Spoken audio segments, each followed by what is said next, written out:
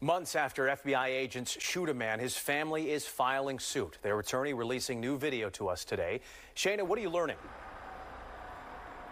Well, Jason, the family of Taheem Weeks Cook filing a suit with the FBI seeking compensation for the shooting death of their son. And while it's very early in this legal pursuit, their main concern right now is accountability and transparency.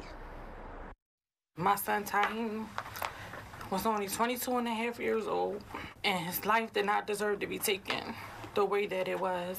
Stacey Weeks, side by side with her attorney and her sister, still in disbelief 6 months after her son was shot and killed by FBI agents on the 1700 block of West Venango Street. I want answers. I know it won't bring my son back, but I just want answers as to why, even how this happened.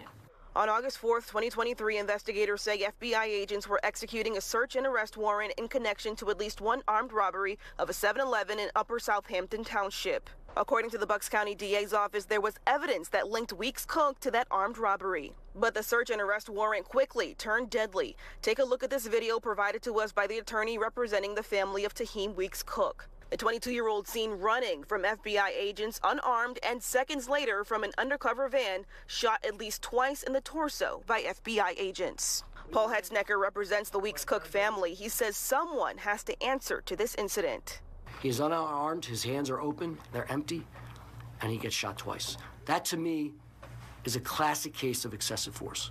In this day and age when law enforcement should be scrutinized for their actions, they're not above the law, and they should be held accountable for their actions. For his mother, she says she hasn't heard a word from the FBI about her son's case and is still left with little understanding of what led to her son's death. If you have an arrest warrant or a search warrant, it should not be a death warrant. You acted like as if you was the judge, you were God, like you took his life.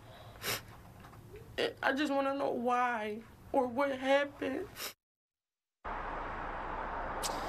Now, we asked the Philadelphia DA earlier today if his investigation into those agents and whether or not they have been cleared with those actions, if it's been completed yet. And Larry Krasner could not answer that question, saying it's still under active investigation. We also reached out to the Philadelphia branch of the FBI here. Still no word from them. Specifically asking the attorney today in terms of compensation, what the family is looking for. And Jason, they couldn't give me a number. All right, Shayna Ferreira, thank you very much.